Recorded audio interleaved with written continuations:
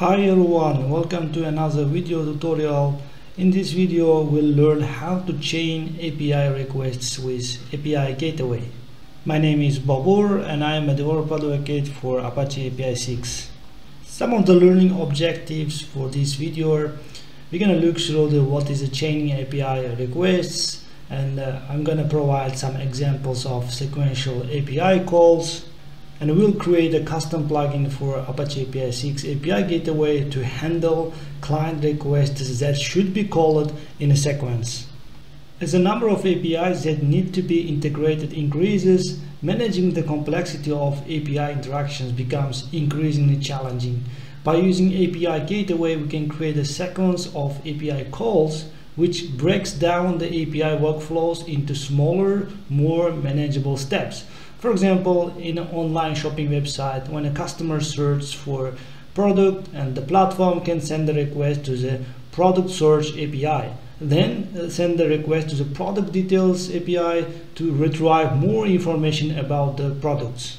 Chaining API requests, or sometimes we call pipelining API requests or sequential API calls, is a technique used in software development to manage the complexity of API interactions where software requires multiple API calls to complete the task.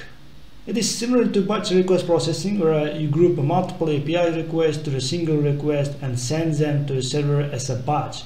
While they may seem similar, a pipeline request involves sending a single request to the server that triggers a sequence of API requests to be executed in a defined order. Each API request in the sequence can modify the request and response data, and the response from one API request is passed as an input to the next API request in this sequence. And chaining requests can be useful when a client needs to execute a sequence of dependent API requests that must be executed in a specific order. In each step of the pipeline, we can transform or manipulate the response data before passing it to the next step. This can be useful in situations where our data needs to be normalized or transformed, or we filter out some sensitive data before it is returned to the client. API Gateway can be the right place to implement this functionality because it can intercept all the client app requests and forward them to intended destinations. In this demo, we are going to use Apache APISIX as it is a popular open source API Gateway solution with a bunch of built-in plugins. However, at the time of developing the current video, APISIX didn't have official support for the chaining request plugin, and I decided to create my custom plugin by the capabilities of Apache APISIX. I decided to introduce new plugin that can offer the same feature. Let's understand the usage of this plugin with an example. Suppose you have two APIs, and one that makes a get to /credit cards request to retrieve the credit card information, while another that receives the previous response data in the body post of /filter endpoint of the same request. Then it filters out the sensitive data such as credit card number or the expiration date before returning the response to the client, because the credit card API endpoint returns the sensitive information that shouldn't be exposed to unauthorized parties. The below diagram illustrates the overall data flow. When the client makes a request to the credit card API endpoint of API Gateway to retrieve all credit card information, Gateway forwards the request to retrieve the credit card data from the credit backend service, let's say. If the request is successful and returns credit card data, then it passes to the next step in the pipeline, which is our security service. When the filtered response is received from the security service, it returns a combined response to the client. In this demo, we are going to leverage another prepared demo project on my GitHub repository, where you can find all necessary Cordal command examples we are going to use in this tutorial. And also you can run APISIX enable custom plugin without additional configuration with a Docker Compose YAML file. Some of the prerequisites, you need to make sure that Docker installed on your machine. In my case, I'm using Windows operating system, and Docker desktop now installed. And I'm also going to use Cordal to send requests to APISIX admin API. You can also use easy tools such as Postman to interact with the same API. First thing first, you need to clone the project and open in your favorite editor. In my case, I'm using Visual Studio. After clone the project, you can also use your terminal to run APISIX project Docker Compose file, and then you can just do Docker Compose up. It will bring the APISIX and etc. As you can see, APISIX is now up and running. I can double check it with my Docker desktop if it's everything's good. Now, as you can see, I have these Docker containers up and running. If you open a Docker Compose YAML file, you may notice that there is a volume under /custom plugins folder, and this is also where our pipeline request Lua file is located. This is our custom plugin for pipelining or chaining API requests. And as we are also exporting these to the Docker as a read-only volume and at this path. You need to make sure that this plugin config file or Lua file will be mounted to this folder. This allows us custom plugins to be added to APISIX in the runtime. Of course, this step is only applicable if you're running APISIX together with Docker.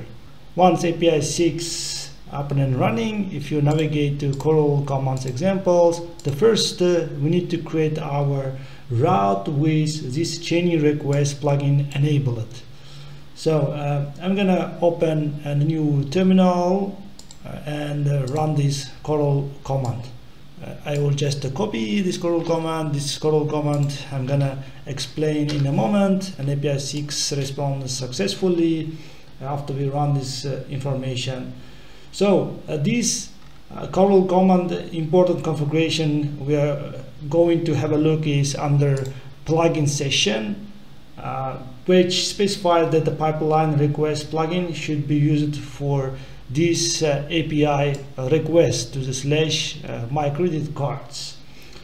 And also you can define one or multiple APIs under pipeline request plugins. In my case, I am pipelining, as we explained in the diagram, two URLs or APIs endpoints.